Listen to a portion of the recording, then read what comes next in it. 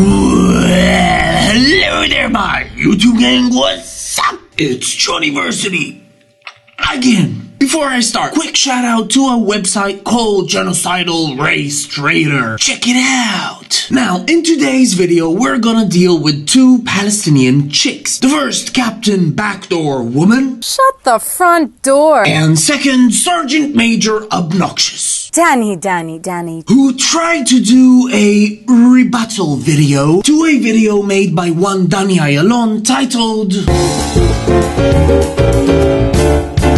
which is that thing there, called the West Bank looking from the East, or Judea and Samaria looking from the past. Now, Danny's video dealt with the terms occupied territories, 67 borders, and the allegedly illegal settlements, where he made the legal case that as far as international law goes, the West Bank should not be considered occupied territory, but rather disputed territory, making the settlements legal. And he based this assertion on 5 historic facts. 1. There was never a sovereign state called Palestine. 2. No international borders were ever ratified in the area because the Arabs rejected the partition plan. 3. Jews got an international legal recognition for the right to establish their own state in their historic homeland. 4. The West Bank was captured in self-defense. And 5. It was not captured from Palestinians, but rather from Jordan, who've held it since 1949. All of which leading to an interpretation that says that legal definition for the West Bank according to international law is really the same as in so many other areas where there are or were territorial disputes but which are not defined as occupied. For example, Zubarah, the Tams Islands, the Western Sahara, amongst many others. They're not considered occupied territories but rather disputed territories.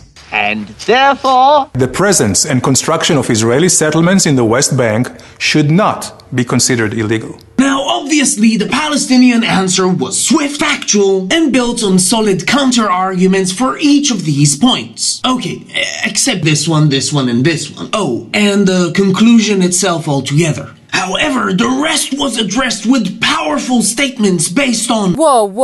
Oh, no, you didn't. what the hell did you just say? rhetorical crutches made of I don't know what you're smoking, Danny, but I'd like to try some. Well, maybe Danny is an alien from outer space. Didn't your mummy teach you any better? very articulate Yes. Yeah. and What? exquisite mind skills. In 1967, there was no Arab nation or state by the name of Palestine. And picking on Danny's cartoons Of Arabs and Muslims as gun-toting fanatics, firing shots into the air, hell-bent on destroying Israel,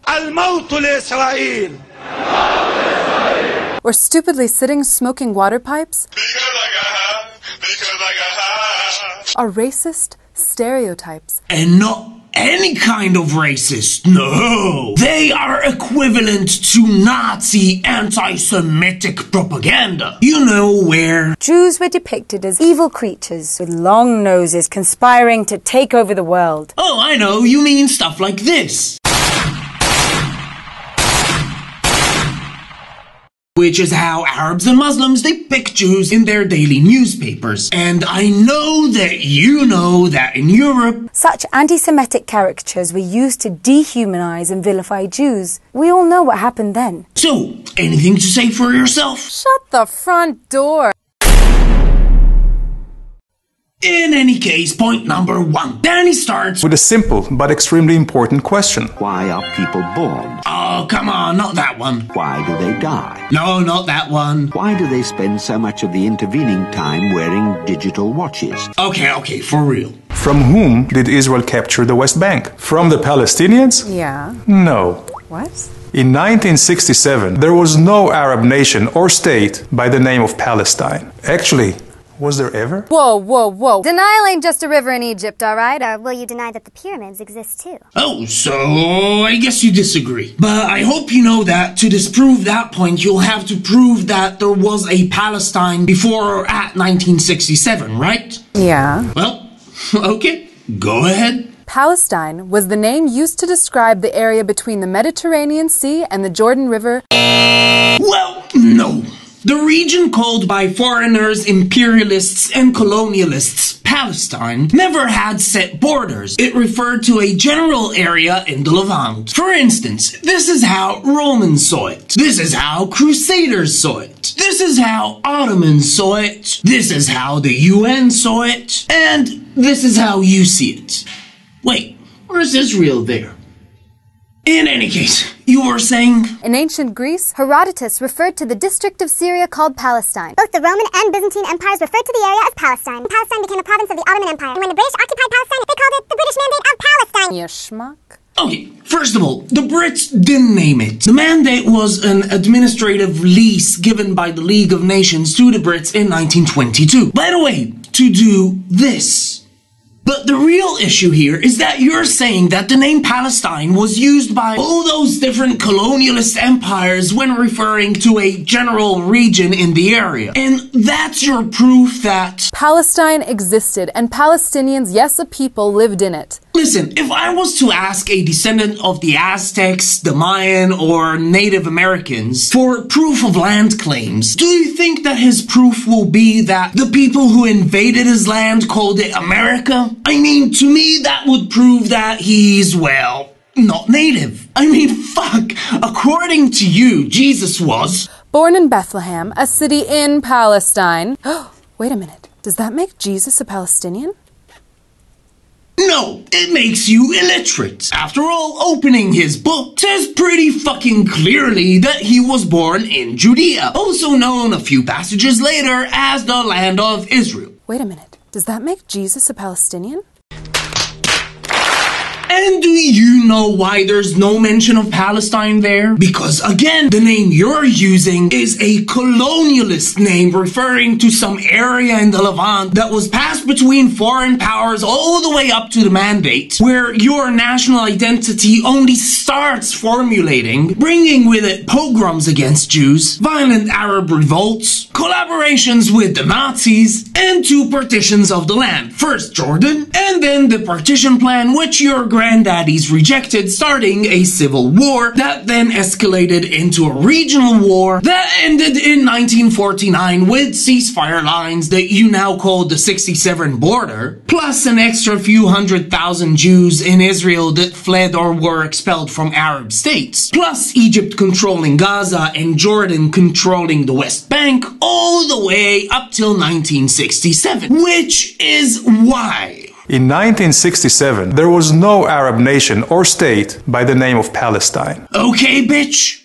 You simply want to deny my ancestors and I ever existed? Well, no, but with documentations, archaeological artifacts, a unique culture and heritage going back a minimum of 3,200 fucking years. The Jewish nation and its culture are indigenous to this land. The native Palestinians, if you will. The Palestinian national identity, however, was carefully crafted less than 100 years ago and crystallized maybe 30 or 40 years ago. And even better, pinned on the descendants of foreign colonizers. And how do we know that your ancestors were colonizers? Well, immediately after the 7th century, Palestine became predominantly Arab. And how do you think that happened, dummy? After all, Muslims were imperialists in the century after Muhammad's death. They conquered most of the known world in 1 century. It is possible. You call it conquer. I think they were trying to spread Islam.